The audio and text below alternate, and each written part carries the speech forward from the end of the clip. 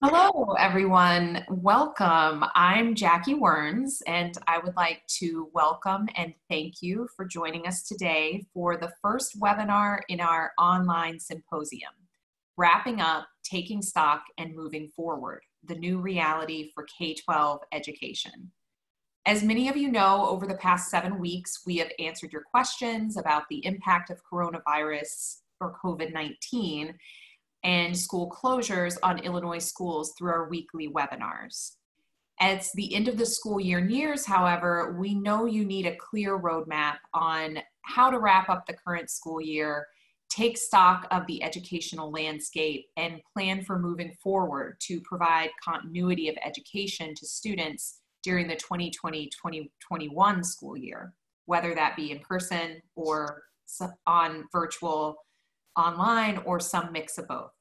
So we are offering this webinar symposium to address the legal issues that are essential to successfully closing out this school year and moving on to the next.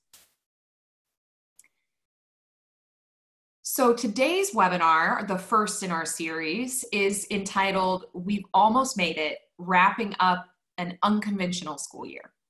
We are going to be discussing the many legal issues with which school leaders are going to be grappling as they shepherd this school year to a close and move on to the summer. So you're going to see, we're going to talk today about a number of different topics, from grades to graduation, from locker cleanouts to technology returns, from building cleaning to human resources issue, and a number of other things in between. Our hope is that we will give you a roadmap on the legal issues that you need to keep in mind as you're closing out this school year. To begin with, let me welcome our team of attorneys here who are going to be serving on this panel. So in addition to myself, I'm Jackie Gharapour Wernz.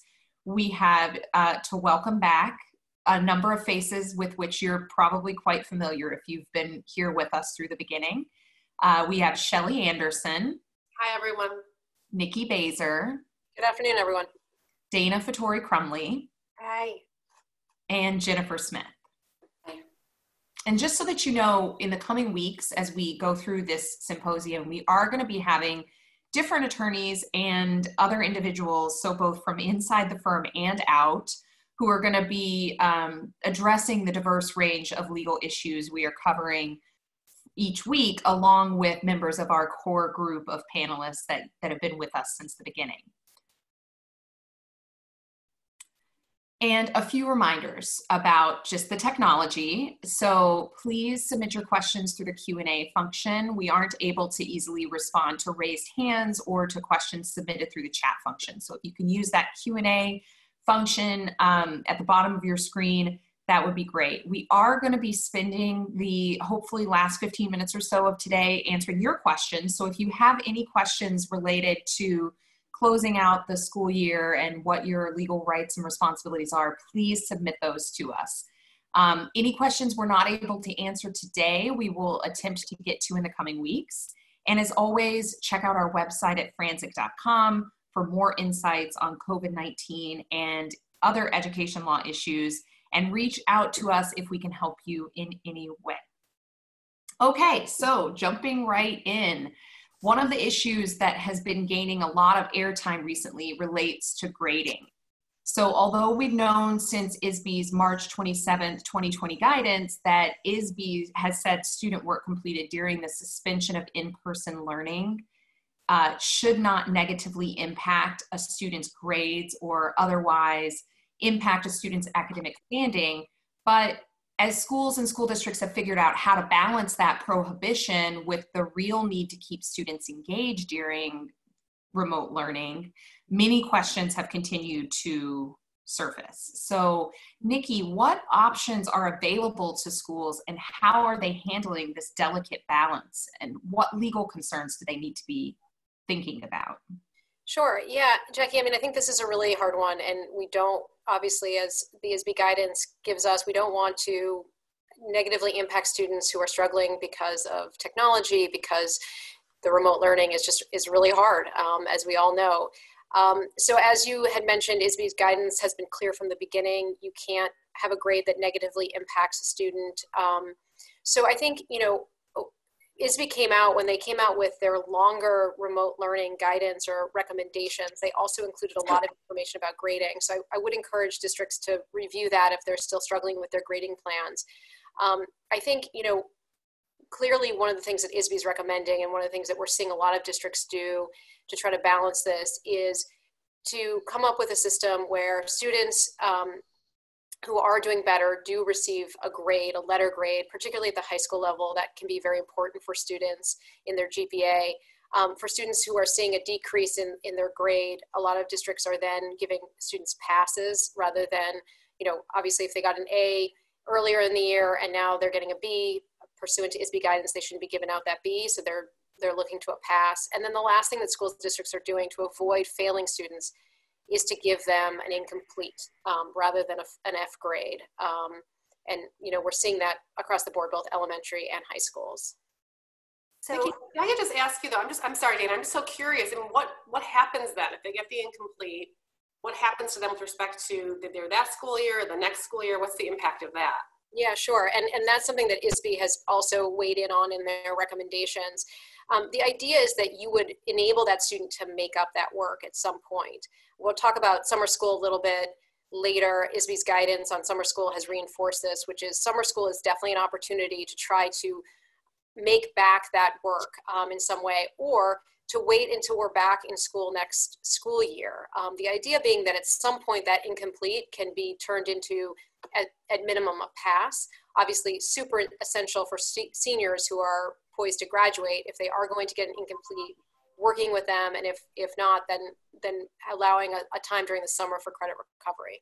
So, I mean, I was going to say, with the incompletes, I think this is something that Jennifer and I have a lot of experience with in the special ed realm, because oftentimes we'll have students that are either going through some difficulties or in the process of a special ed evaluation and maybe just not doing work for one reason or another. And certainly we have a lot of students in that boat now with the remote learning, and you want to make sure that you're not biting off more than you can chew. There's going to be a whole new crop of kindergartners next year. For high school districts, there'll be a whole new crop of freshmen. We need to, I understand giving the incompletes to sort of track who may be lagging behind in certain skills that are necessary to move on to the next grade, but you need to remember there are other tools to do that. And we also want to remember the spirit of this, which is not to penalize kids who may be having difficulty logging on. So you couldn't log on. Now you're going to do all the work that everybody did who could log on when you come back. That is not the purpose. That's not the spirit of it. So remember, there's things that you can do. There are formative assessments that you can give in the beginning of a school year to sort of really see where students at and see what they can give. But I also wanted to shift, and Jennifer, talk a little bit, because I know we've had questions about this, is for grading is for all students, but for special ed students, progress monitoring, what are the expectations around that? And what are the questions and the answers that we have right now? Yeah, so on progress monitoring, so special education students are entitled to get feedback on their performance at the same point when general education students get grades. So for IEP students, they need to get grades that everyone gets plus progress reports, and that is on their goals in their IEP. Now, a real challenge is usually the IEP sets out that has to be based on data of you're tracking their performance on goals, and that's usually the basis for reporting on progress. And a lot of times those are chunked. An annual goal is chunked into benchmarks or objectives, and you might be, which often align with grading periods. So you might have a fourth quarter objective that you're reporting out. All that to say, I'm getting questions where we don't have data on objectives, we don't have data at all. What do we put on the progress report? I mean, the first thing that's most important is do report something. Right. So, because you have to report on annual goals. So even if it's, here's where they were when we went to remote learning, here's some narrative about what we know their progress is now, at least that would meet, in some sense, the obligation. The technical obligation is to report on goals, not on necessarily the benchmarks and objectives. So you want to give some report on the goals, whatever you can come up with. Obviously the gold standard would be to still try to gather some sort of data, but if you can't, come up with something. And I think that's the key thing, is that you have to really sit, and this sort of reminds me of back being a teacher, and I would assign something and people would come up and say, I can't do this. And that's always the first reaction when we have to do something new. And I know that teachers are struggling, but I'm thinking about a lot of the goals that I see frequently on IEP, and it might be write a paragraph.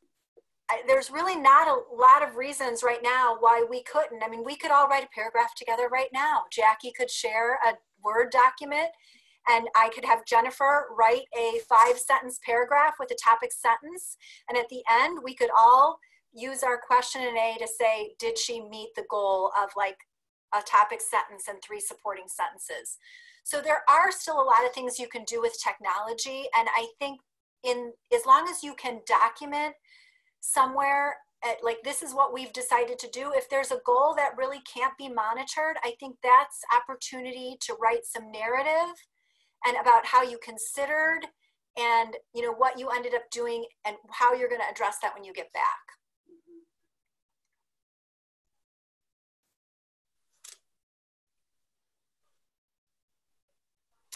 Okay,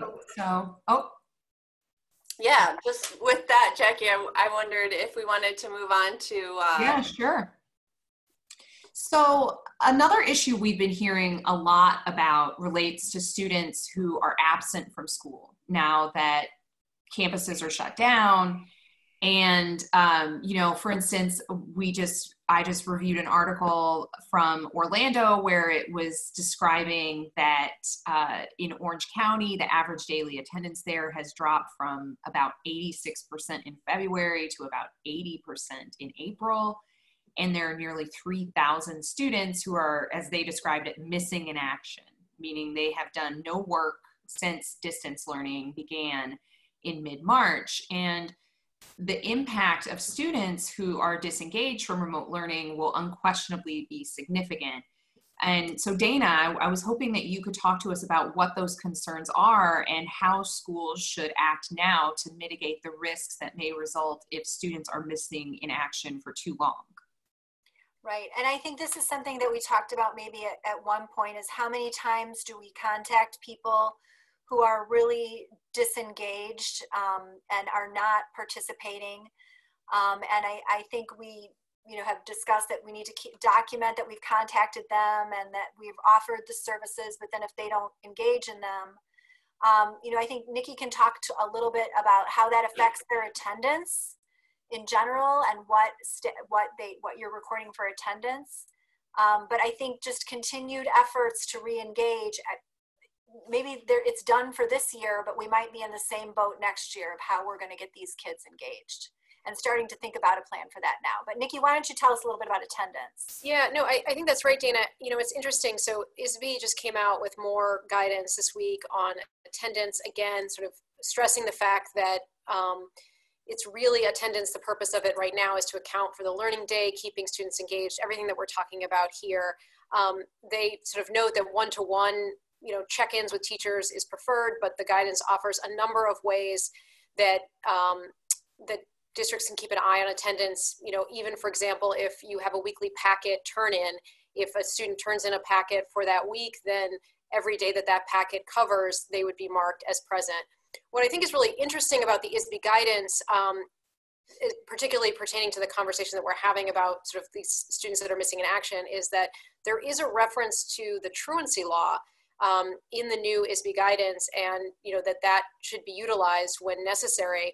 Even before remote learning, it's not something that we typically encourage districts to go down that path unless there's really no other alternative. I think if anybody has students that are just, that they can't find, that are chronically not engaging in the remote learning, certainly talk with us, certainly talk with your council before you go the route of the truancy laws. I think that's a really drastic measure right now.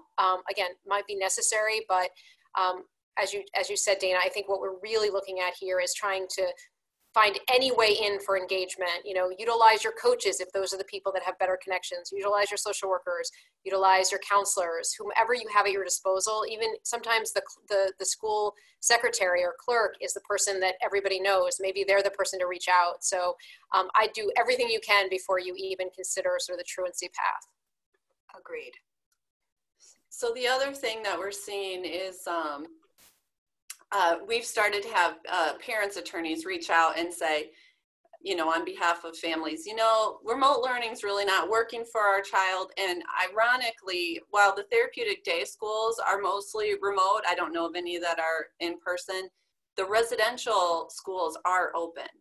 And so we're starting to get the odd situation of, especially students at that therapeutic day level or pretty significant support in a gen ed school saying, you know, remote learning's not working, we need to look at residential because we know that would be in person.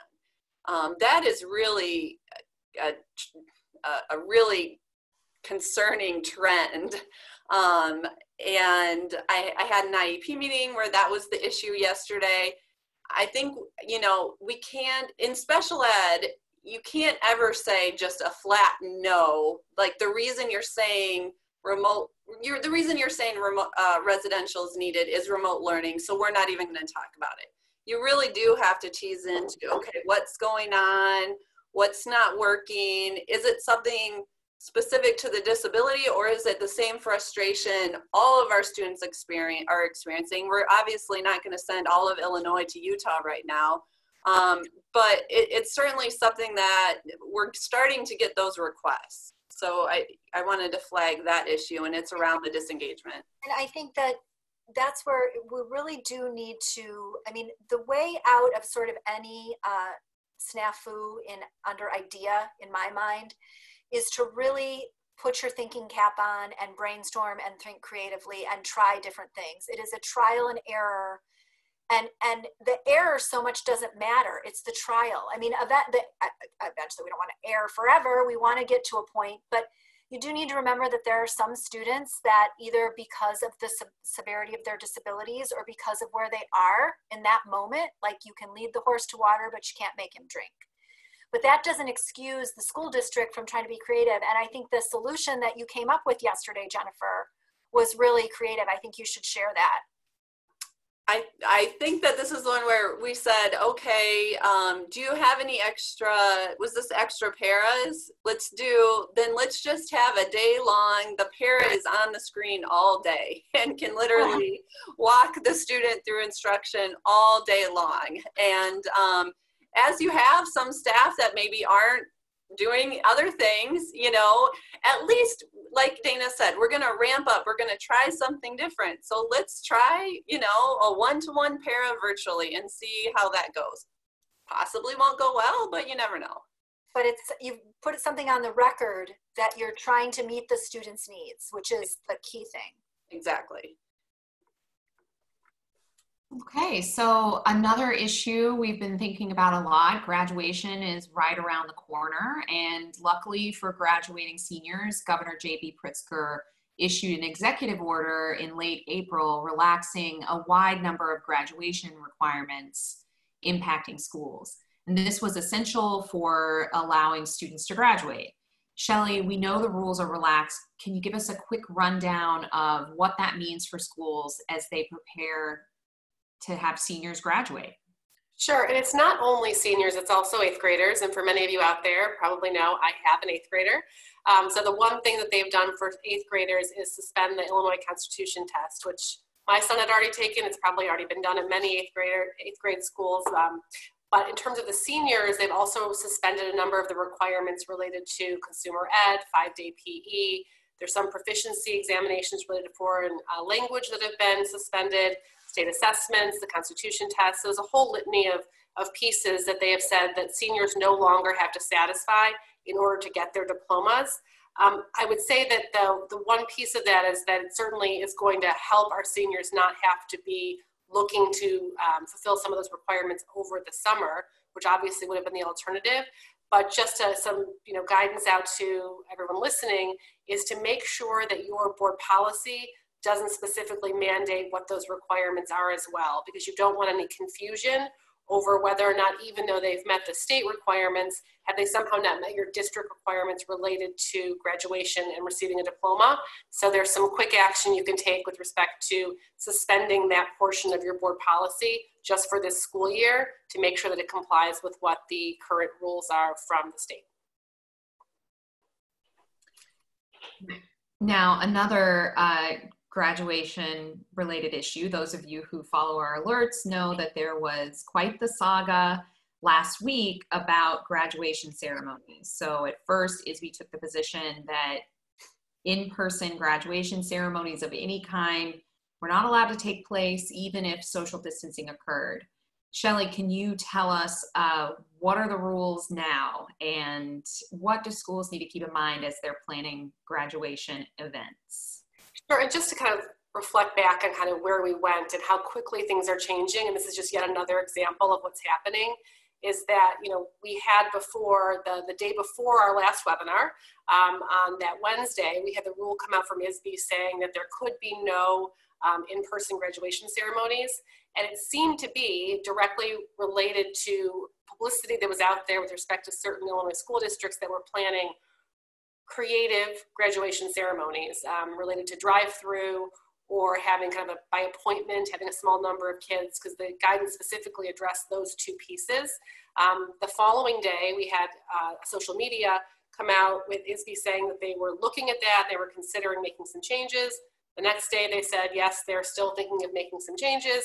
And then I think it was on May 2nd, they came out with the actual guidance related to what is required. And I think they got a lot of pushback from districts who had spent a lot of time and energy finding ways to celebrate their seniors, and many of whom, at least those that we talked to, were being very respectful of social distancing. So the pushback was not, let us just do this and put kids at risk. It was, we have thought about ways to do this that really will protect everyone who's there. And so the guidance that's come out related to what those graduation ceremonies can look like now, I think really reflect a lot of common sense. And some of them are, you know, you have to make sure that your kids are picking up their diplomas and their cap and gown in advance so they're not getting it from the person that day, making sure that you can provide for actual social distancing when the kids are there. That if you have a drive-through ceremony, that anybody who's out of the car has to be wearing a mask, that the students have to wear a mask except when they're taking photographs. So there's those types of things. You can't have restroom access, you can't have refreshments available, none of which seem to be in conflict with any of the plans that I have heard from districts already. So it seems doable. We want to say that, while we certainly talked about this in our last webinar and we're proponents of being allowed to celebrate seniors, we really want to make sure that everyone is obviously working hard to determine that you can do this in a safe way for kids, which I'm sure, you all are, those of you who are working toward it. So. Yeah, we were really happy to see this this easing of the restrictions. I did have before this came out, I did have a superintendent call me and ask me if he was going to get thrown into jail for this. While we are a full service law firm, we are preferring not to bail our superintendents out of jail. So we are happy that this is happening in this way. And again, as Shelli said, one thing that I've been really advising is making sure that you send out notification to parents in advance, reminding them that it can get shut down if they don't follow the very strict guidelines, if they, if they all come or they start getting out of their cars or anything that would put people's safety in jeopardy. So really reinforcing those messages and working with law enforcement, your local law enforcement, just to keep things in order can always be helpful. Nikki, what about like virtual graduations where they're going to use photographs and images and maybe, videotape or pictures, kids that have been taken over the years, and then distribute that to parents? Are there any concerns that we need to highlight there? Yeah, absolutely, Dana. It's a great question. Just a reminder that when you release, if you have, many school districts have, as part of their registration or their enrollment forms, a release for photos and videos and the like. Some include this as part of their, what we refer to as directory information. And so what you have to think about there is if there are students or, seniors in this case, whose parents have opted out either of videos being released or photographs or generally of directory information, they would not be, they should not be included in those videos. Now, I think that this is going to maybe come as news to some parents. We often get this question, as a lot of districts know, when parents have opted out and all of a sudden they're not going to be in the yearbook, and people get very upset. And so I would definitely alert parents to this before you do it, because and allow them to change their selection. So if someone had opted out, but now they want to opt back in so their kid can be part of the video montage or whatever you're putting out, I would just let folks give folks that opportunity.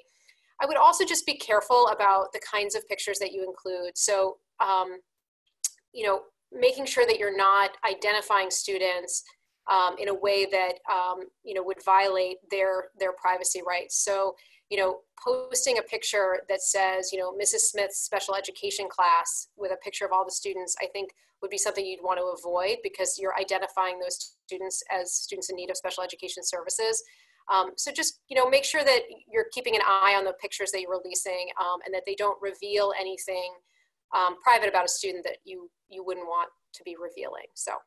Yeah, Nicki, one other, just to add to what you're saying, one other scenario that I've had where sharing pictures or broadcasting them so publicly is a problem is DCFS guardian, where the student's still under DCFS guardianship. There are times when students are actually, their safety is at risk, and they're hiding the student essentially from someone who would do them harm. So that's probably the most serious concern that I've had, is when you, I had a district once do a really nice welcoming billboard just showing students in their community intending to be nice, but it advertised that this student who was being hidden from an abusive custodian lived in that community. So it's a problem. So definitely double check those students. That's a real issue. Yeah, I think, you know, a lot of times video montages are sort of shown at a graduation, but then they just disappear after that. This obviously we're sending out and people will have in their home. So I think a second or third look, just making sure, you know, show it to a couple of different sets of your administrator eyes, just to make sure that there's nothing in there that you think would be troubling. And certainly, Jen, the scenario that you has to be avoided. So. Now, we aren't going back to school this year. And we've got a lot of schools that have still very full lockers. So they want to get them cleaned out before the summer. What legal considerations should they keep in mind as they're doing this?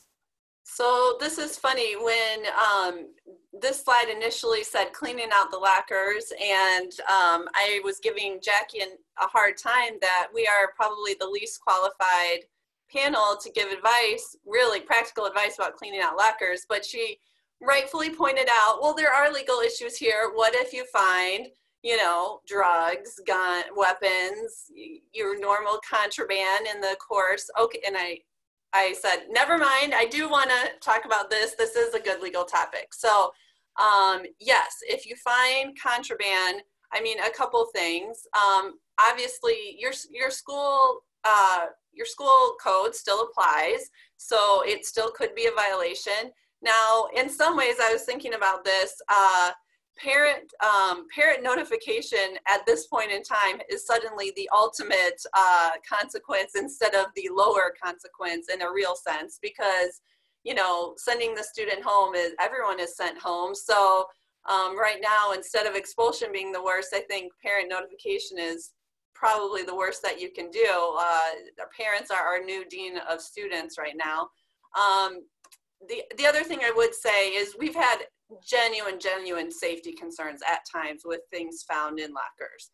So even this year before school, I was telling the group we had a school find a gun a student left in a school in a bag. You know, there can be, I am almost sure someone out there will find something with grave safety concerns. So first of all, you do have a right. There is not an interest in privacy. You can go through these lockers, you can clean them out, you can look in bags if you need to ensure safety, and you can take steps, whatever steps you need to follow up and ensure their safety, whether that's contacting the police, contacting the parent. It really depends what you find.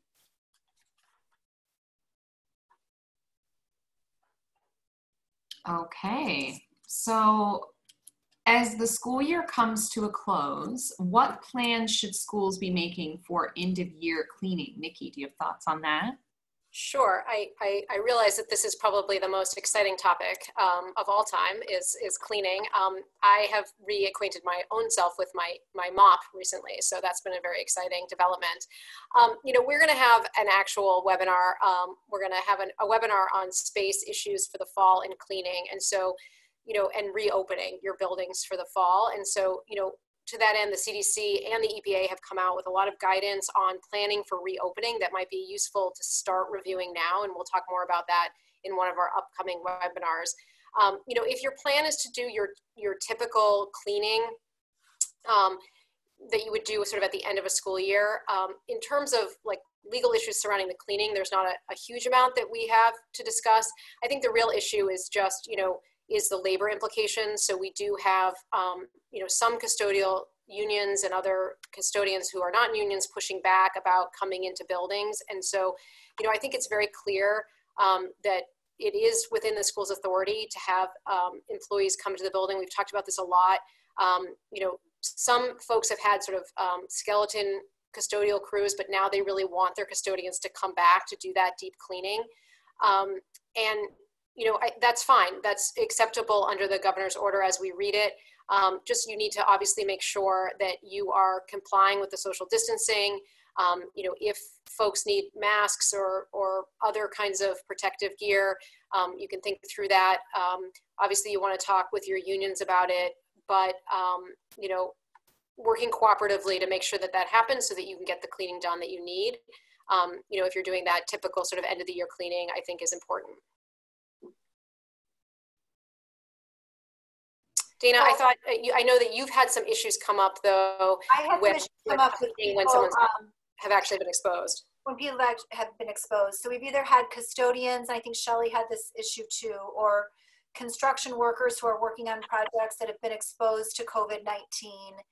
And they've been in the building, you know, whether they've been exposed or whether they've been diagnosed, and they were in the building at some amount of time. So I think the first issue is how do you make sure the building is safe to come back? And if you go on the CDC's website, it takes you to the EPA's website and it'll tell you all the cleaning agents that are approved to clean an area after there's been an exposure and exactly how to use them. So I think that's a good resource.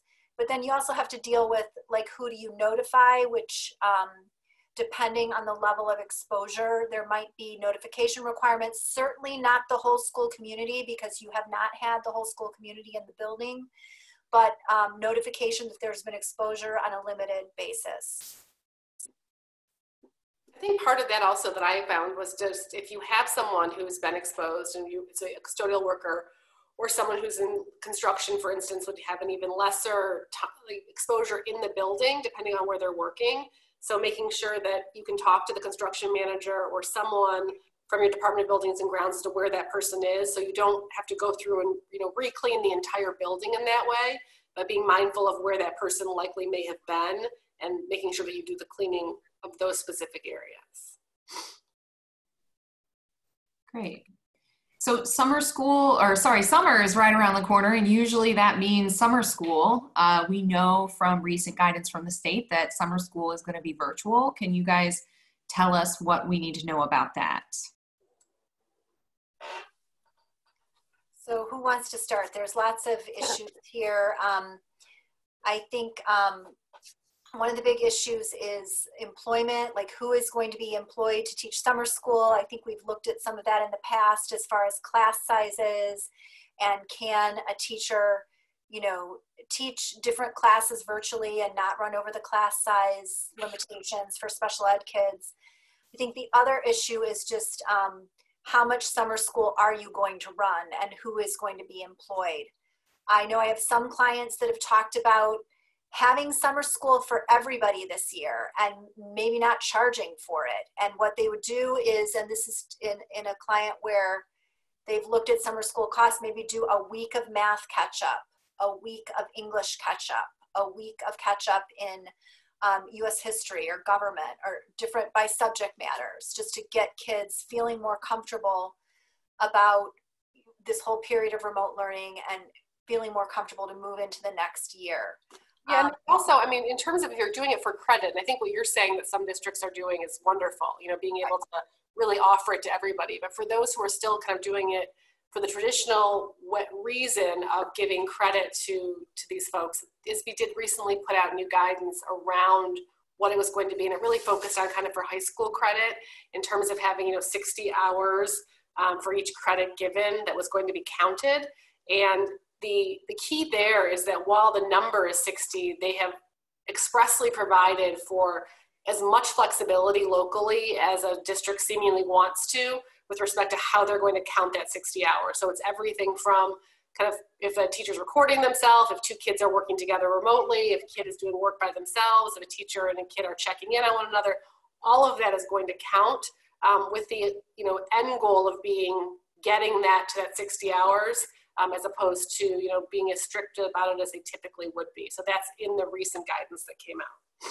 Yeah, and that's really important. And again, back to what we were talking about before, and that dovetails, which is if you're giving incompletes in particular, this is the opportunity to try to, this is one of the opportunities. Certainly you can do it when the school year begins as well, but summer school is certainly an opportunity to try to get kids back on track, to master some of that content so that they can move that to a pass or to a grade.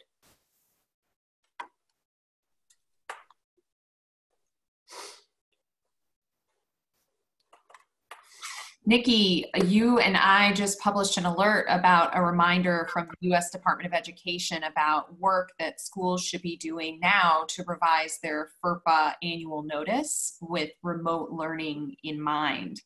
Can you remind us, what is the FERPA annual notice and what should schools be planning on now? Right, we'll chalk this up into the list of all of the crazy requirements and things that you have to do. And so I think this is an important one though, obviously.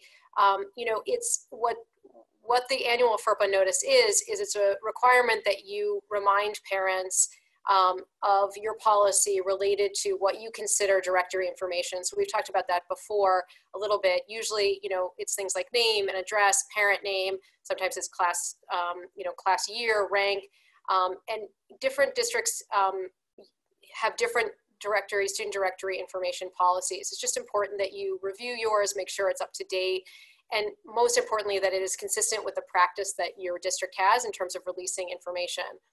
Likewise, you are also supposed to notify parents of the types of ways that you share data under what we refer to as the school officials exception to FERPA. And this is when you share data with third parties to have them do things that otherwise the district would do. And this is sort of important right now because this is the exception that allows us to share data with third-party education technology companies as one example. And so again, just making sure that your notice is up to date. And I don't think that you are likely going to have extensive notices, you know, changes to your notices or to your policy. But I think one of the other reasons that the US DOE came out with this reminder, other than that it's an annual thing, is that we're using a lot of ed tech right now. And we've talked about this in the past webinars, which is that this is a great way to keep students engaged and connected. But we do have to be careful that we, you know, FERPA, ISRA, our other student data privacy laws have not been suspended during this time. We have to make sure that we're complying with them and that we're taking into account student safety and student data privacy. So really important to look at your notices, but also important to keep thinking about those requirements. And do you think that districts are going to have to make a lot of changes in these notices and policies? You know, I don't think so. I think generally speaking, you know, they're fairly standardized what are in those notices and policies. But if you should just become acquainted with what, for example, you list under directory information, because it may be a very short list and you may have been sharing information that goes outside that boundary. So you just want to make sure that your practices are aligned with your policies.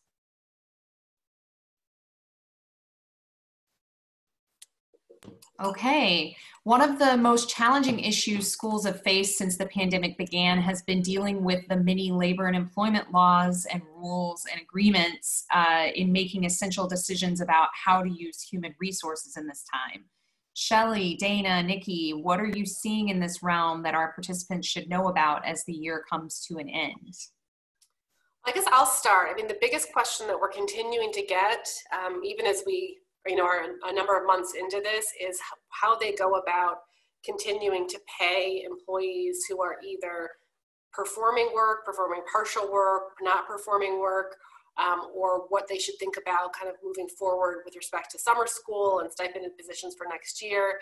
So those are really the questions. And I'll say the same thing I've said, 8 weeks now, that with respect to what we've got in front of us, that the joint statement that came out talks about payment as if school were functioning normally through the end of this year, which means that you look at all the positions that someone might have had, whether it's a stipend position or your paras or maybe your security staff who aren't doing the same work they were doing before, and continuing to pay them the same way that you were paying them before through the end of the school year.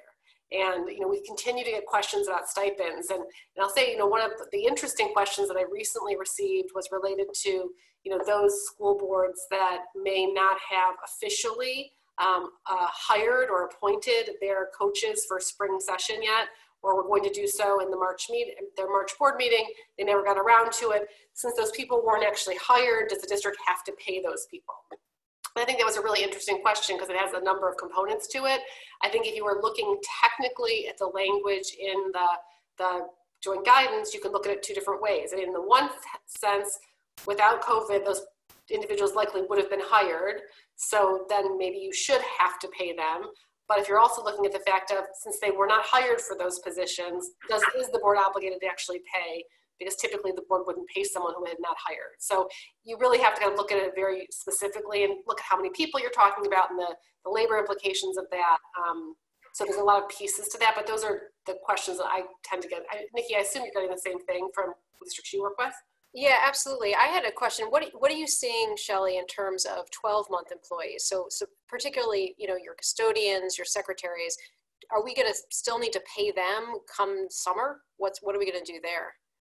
Well, I think it really depends on, I would say no, unless you still need them for the work. And I think that for many cases, especially with our secretarial staff, there's probably a lot of work that will need to be done to get us back to some form of the next school year, but not in terms of paying them for work that they're not actually performing. I think that unless something comes out from, a number of agencies working together again, saying that we have to continue to do so, I think we're going to see a lot of districts really looking at their budgets and determining what they need and only paying for the services that they actually need.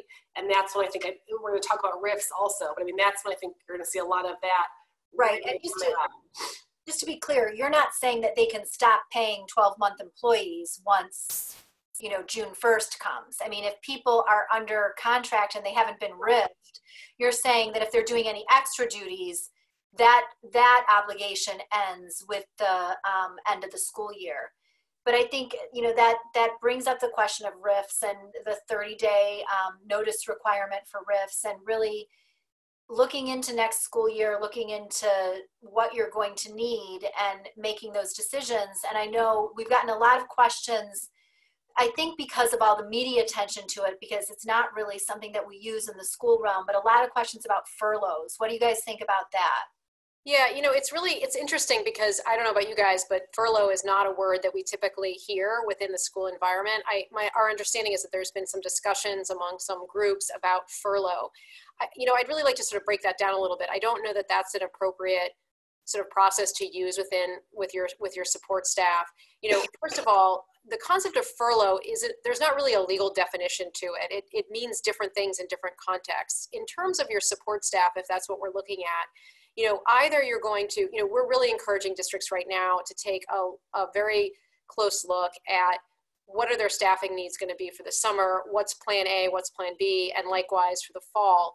And then really, if you're looking at not needing, a certain number of paraeducators or secretaries or the like, what we're really talking about there is riffing those. As you know, unless your contract provides otherwise, you can riff on 30 days notice. So that's something that you're going to really want to think about and plan out. You can always, and of course, have an obligation to recall those folks should you need them. In terms of furlough, some of the discussions that I've heard are, well, you could stop paying them, but they wouldn't be eligible for unemployment then you'd avoid an unemployment claim, and that's just wrong. I mean, if you're not paying them, they are eligible for unemployment, regardless of whether you use the term furlough. The second piece of that is some folks have talked about, well, that would enable us to keep them on our health insurance. Well, I mean, that's a real question. You know, I think likely your health insurance would not allow you to retain, you know, to keep folks on the rolls that are not currently being paid. And what you'd end up, if you promise that, is, you know, either you couldn't do it or you're paying COBRA, which is obviously much more expensive. I guess the sort of the long and the short of it is that there's really not a concept of furlough. It probably doesn't exist within your CBA. It certainly doesn't exist within the school code. And really what we're thinking about when we're talking about support staff is riffing those that we don't need and hopefully recalling them, you know, when we're back up and running again. And it's not practical. I think we need to think about it in that term too, is because if you hear about furlough in certain areas, these are people that are still getting their insurance. Your costs for support staff are insurance. You know, someone is making $15, $16 an hour, but receiving an insurance plan that the premium on it is $28,000 a year, and maybe paying, you know, 10% of that. So it's just not a practical solution for a school district to talk about furlough. Right. It might be practical for a private business that has employees that make a lot more money, but it's not practical here.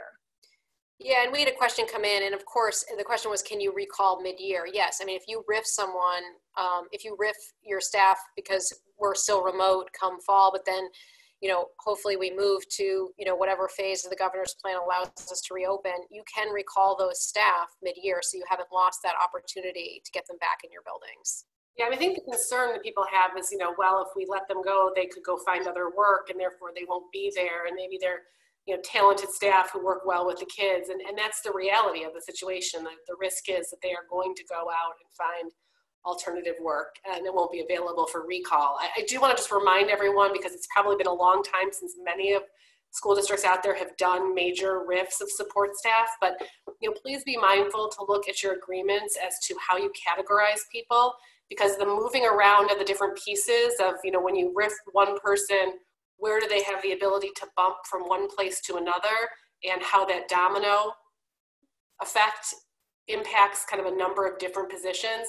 You may have, you know, a secretary who can also be a paraprofessional and things like that. So if your collective bargaining agreement does not specifically identify specific categories, you're really going by seniority to determine RIFs, even if it is just a reduction in hours. Under the school code, that's still considered a RIF of that person's, you know, work time. So it's really a important process that you sit down, walk through, work through it, show it to your union so there's no fighting about it later, and explain how you got there before you start having the board take action on that. Yep. Shelli, I know we talked about stipends a little bit. You know, oftentimes we're sending out notices now for next year. Did you have any further thoughts on that? Yeah, I mean, the one piece about that is that, you know, not only do many collective bargaining agreements specify, you know, a certain date by which someone has to say, you know, you're not going to be in that stipend position for next year, but there's also just a general practice that if you've been in the stipend position one year, you're going to have it the next year. And I think because we don't have any guidance out right now, and hopefully there will not be, it's mandating that we continue to pay for work not performed, my recommendation has been that superintendents put out notice to their staff saying, in the event that we can hold these programs for kids next year, so, you know, whether it's virtually, find a way to do it, or we're back in school, you will have that stipend position. However, if we are unable to hold that program or that activity, you will not be paid for that work. And I think that is something that the sooner you can get that out, the better, to put people on notice of that. So although it's not directly COVID-19 related, we wanted to at least raise the fact, because it is important as you're planning for the end of the year, that yesterday the U.S. Department of Education finally released Title IX regulations. These were proposed back in November 2018, and it took almost a year and a half for us to get final regulations, but they did come out yesterday.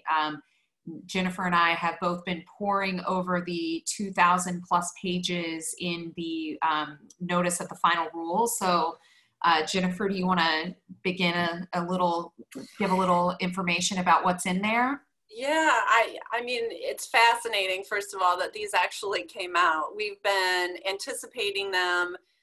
There's been litigation to try to stop them. It's been a hallmark. It's a centerpiece of Betsy DeVos's agenda.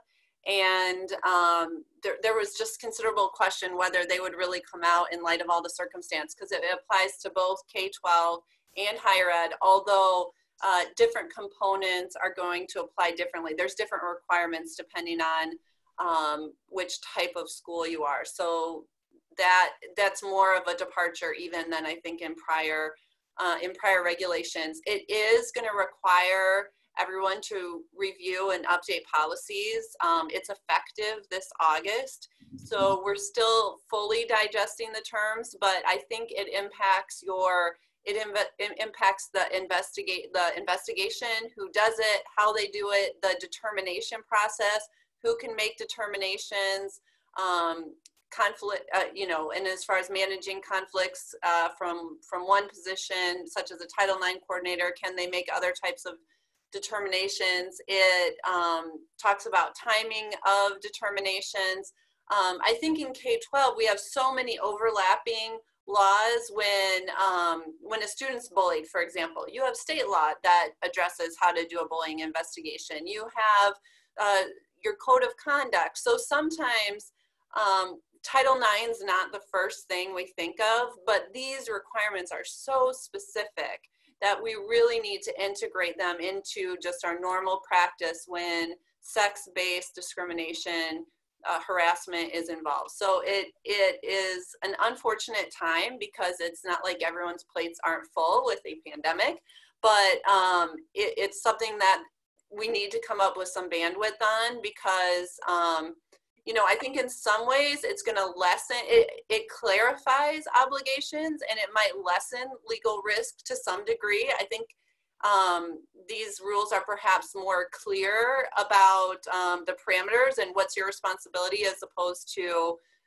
outside responsibility. Jackie, I don't know, what was your take on just the initial read? I agree with you that I think in the end, this is likely to make it less common for school districts to be found in violation of Title IX by the Office for Civil Rights, or OCR.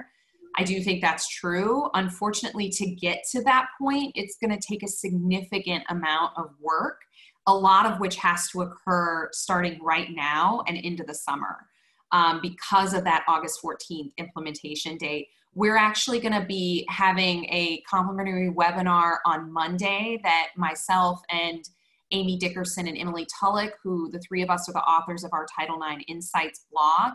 We're going to be having a breakdown of what the changes are. We're going to be bringing more programming to you, as well as policies, forms. There's a ton of forms that are going to be required by this. So again, it's just something to keep an eye on, and please do join us on Monday if you're in any way connected with Title IX in your district.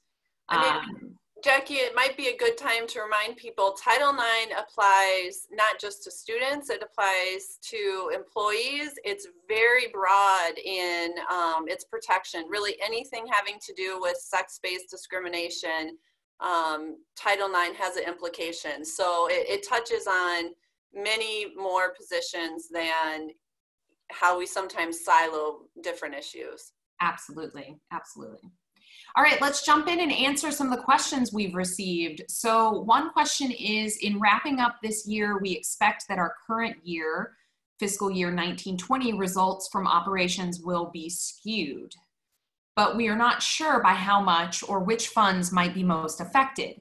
Do we need to amend our budget before year end? And what do we do if we are not sure what the amended amount should be? Can we just explain any variances through our management discussion and analysis section of our audited financial statements after our audit is complete? Nicki, do you have thoughts on that one? Sure, and my knowledge, I know just enough about budgeting to be dangerous here, but for a material change in the budget, we would recommend that that you do a budget amendment. I understand that there might be some uncertainties around that. Just remember that a budget amendment has to be posted for 30 days before board action. We would also recommend that at this point you consult with your auditor about what constitutes a material change, what you would have to do an amendment for, and whether that change can be addressed in the MD&A section of the audit. They would really be your first go-to in confirming that that's the correct place for it. Great. Shelli, if an employee comes into one of the buildings, we have them submit a school work order describing where they've been so the custodians can focus on those areas. Do you have any thoughts on that? Yeah, this wasn't as much as of a question, and I just noted it because I thought it was great, and I wanted the rest of our attendees to be able to hear that. But I love this idea of kind of having a specific type of work order, and that really does help. Someone doesn't have to try to remember where they've been, but they can actually have written down, like, these are the areas that I'm going into, so you know where you have to clean if something ultimately happens and someone tests positive. So that's great.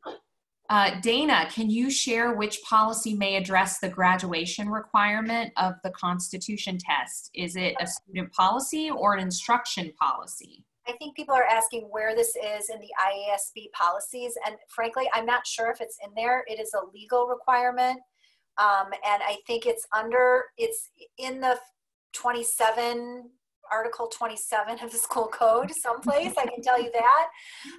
It would probably be an instruction under the 7 section rather than, or the student section. I think it's in section 6 actually. 6 is instruction. 7 is students. It may not be a policy. It's a legal requirement. So I don't know if they'd also write a corresponding policy. Yeah, most boards that I've worked on this issue with, and I've done a few of them actually in the last month, a few weeks rather, they do have actually board policies that track what the state requirements are, and that's kind of what I was referring to, is making sure that you amend that or suspend it for this year. I think it's, if I look at it, I think it's like 6:300, that you suspend that so that it actually can comply with the new state law. So now we actually just got a comment in the chat, 63100. So all right, there we go. Good job. That's Good memory. Okay, Nicki, any comments about districts providing PPE and asking or highly encouraging staff to do a home visit, a ding-dong ditch method of reaching out to those attendance issue students? Okay, so this, I think, related back to sort of our concerns about attendance and truancy. I think at this point, we would not recommend that you start to do home visits. I think we don't want to put staff in a position where they're visiting folks' home. That I think really is going outside the bounds of the governor's order a bit. And I think I would just be concerned about that, even if you had PPE. I think we should continue to try our remote ways, obviously phone calls being the sort of, I think, most impactful if you aren't feeling, you aren't hearing from folks. Dana, I don't know if you had any thoughts on that. I don't think it's a good practice right now. I think if someone is not responding to you, your phone calls and your emails, then you don't want to go to their house. I think that almost puts staff maybe in a uncomfortable or dangerous situation. I do think this is interesting though, because I am starting to hear, I did hear on the news in states where things have been relaxed, they have sent special ed teachers with PPE into people's homes. They have had kids come, even though the building is closed, to receive one-on-one services. And Montana is opening some schools today, and there's 2 reasons they're opening, or there's 2 instances where they're letting people in. One is for special ed one-to-one, and one is for kids that don't understand their e-work. They can make an appointment with a teacher. So this might be something that we're looking at again if we're looking at continued distance learning and a slow reopen. There are many issues. So even when schools are open and you have to do homebound services, when you send employees into the home, I mean, often we try to do that at libraries or other public places. When you're literally sending employees into the home, right, there are a number of safety issues. We've had allegations of misconduct that are very hard to refute. So sometimes in difficult situations, I've required 2 staff co-treaters, and obviously that hurts the social distancing component or makes that more complicated. But this really needs to be thought out before and once we say yes, it will be a slippery slope. We've already had requests for this, and so far the position has been, we're not doing any in person, and that's not our choice. That's based on the state requirements. We need a more thoughtful plan on a number of components before we agree to any face-to-face. Absolutely. We're at 1 o'clock, but we're going to answer these last questions, so please stick around. I see quite a few of you still on, so we'll work through these. We did get a question about whether we'd be sending information about Monday's Title IX webinar, and we did include it in an alert yesterday about the Title IX regulations, so check back for that again, but we'll also send one, I believe either today or tomorrow, just with the webinar information. Shelli, we also got a question. We weren't able to complete our support staff evaluations for parapros. How would we categorize our support staff? So I think that is two different parts of the question. So in terms of, whether or not you're able to complete the support staff evaluation, I think you have to look at your collective bargaining agreement and see what you have to do with respect to that component of evaluating performance. And that's part of it, and make an arrangement with the union as to, similar to how we talked about teachers in the past few weeks, in terms of, are there different components that have already been completed, you only have another component that you need to complete, or if you just hold off on doing it until next year. When I was talking about categories of support staff, I was referring to if you have, for instance, a support staff unit that contains secretaries, it contains paraprofessionals, it contains the bookkeeper, and a number of other people who we just consider generally educational support staff. Typically, when you do a RIF, you have to RIF by category, and that's what I was referring to, which really is it's not related to performance the same way the groupings are that are related to performance for teachers. So I don't know if those two different issues are maybe getting confused there, but that's what I was referring to with respect to the categorization. So we received the question, have there been any updates to driver education behind the wheel time for students who had currently been taking this course?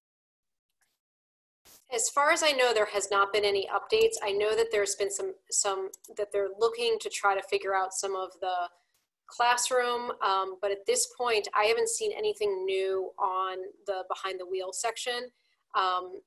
So I think we are, I think in terms of the classroom sections, that's been a little bit different. In terms of the behind the wheel, we're still looking for ISB's, any updated guidance on that, but we haven't seen much so far.